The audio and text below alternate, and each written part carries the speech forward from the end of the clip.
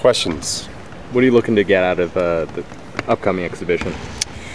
Well, we get to play against somebody else. You know, we'll have about 21, 22 practices in under our belt, and all against one another. So that exhibition game and the scrimmage that follows gives us an opportunity to go against somebody else. You know, not really doing a scouting report or worrying about what they do, but that'll give us film to see what actions they did hurt our defense and what we were doing offensively, what they were easily able to guard. So right now, going blue, gold, and going against each other, there's a good familiarity with it. So we need to play somebody that doesn't know us as well right now. What are you thinking of for your starters for Friday?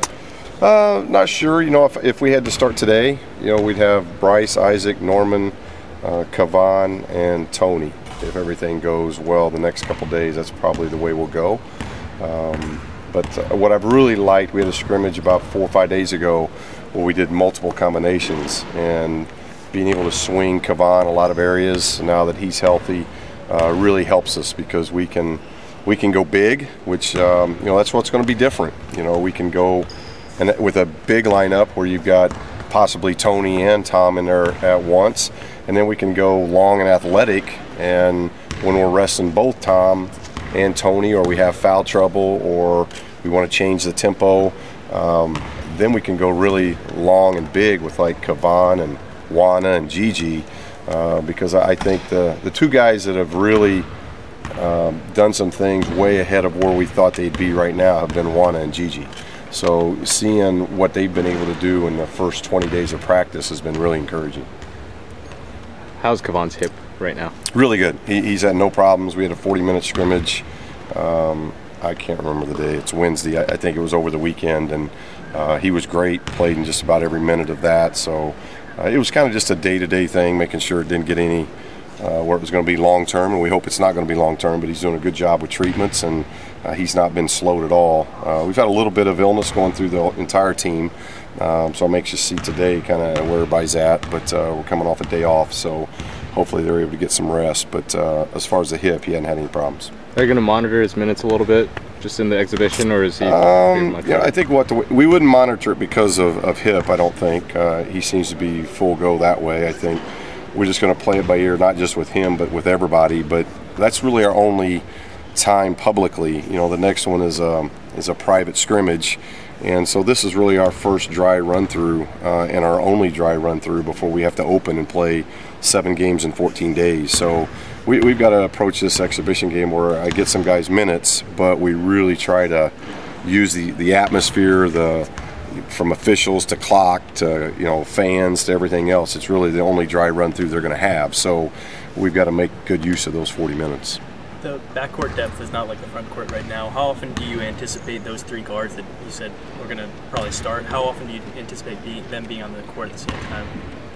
Well, I think you're going to see that. You know, you could see that combination as long as we stay healthy a lot. But again, we really like what Noah's doing, and now, like I mentioned with Kavan, in the last 7 to 10 days, being able to play him and swinging him. You know, we either play a 4-guard lineup with Kavan, or when we sub and it becomes, you know, maybe Wana and Tom or Wana and Tony.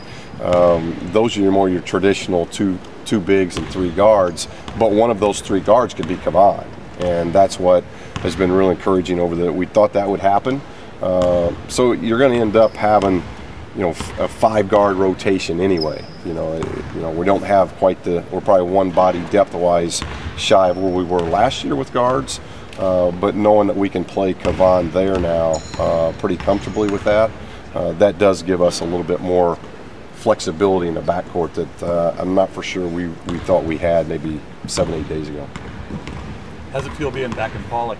Oh, it's been terrific. You know, the Flood provided a brand new weight room and nutrition room that'll be done by the weekend, and a training room that's got enhancements in it. So it was terrific. The floors really came out well, and got the bleachers all back in. And I've said it before, but really the people behind the scenes, they deserve all the credit. They worked awfully hard when something like that hit and really gutted the lower level here to get everything back functional even earlier, about a week earlier than what we thought. So to be in here, we're very grateful for that, and I'm thankful for the Clipper organization as well. We were able to they allowed us to practice over there a few times, and that really helped us too. To get away from campus and to get in a facility like that really helped us as well. So everybody involved has been terrific, but it feels really good being back in here.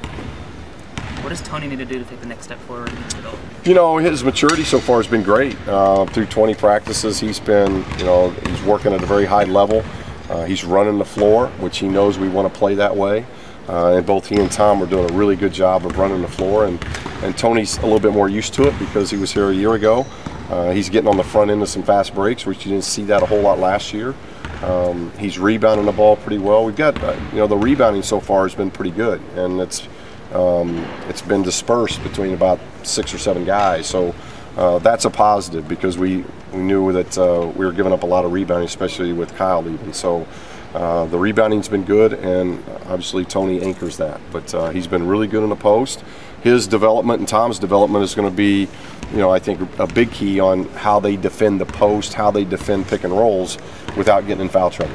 And if they do that, that's really going to help us do the things that we're wanting to do, because both of those guys are legitimate go-to guys in the post. They know what to do with it, and they know how to score. So those things are good. And he's making more free throws in practice, so that's a positive. Juana and Gigi are names that keep coming up every week. What specifically have you liked about what they've been showing? Well, we knew both of them were hard workers, but their production from rebounding with Juana. Juana's rebounding the ball at a high level right now. He's running the floor. He's getting putbacks. He's getting tip dunks. He's really defending well.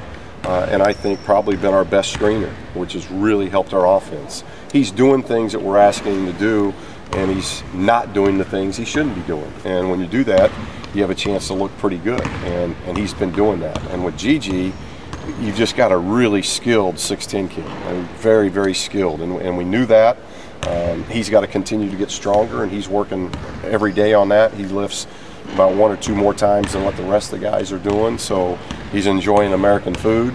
So the weight and the strength, that will happen through maturity and just getting older and being over here a little bit longer. He's only been over here almost 2 years, so those things are going to happen. But he's got an incredible skill set, and we're seeing it. Very, very good passing big man, and that's really helped us offensively. Physical-wise, given that he's not up to the strength where he's going to be in a couple years, is he ready to get in the rotation?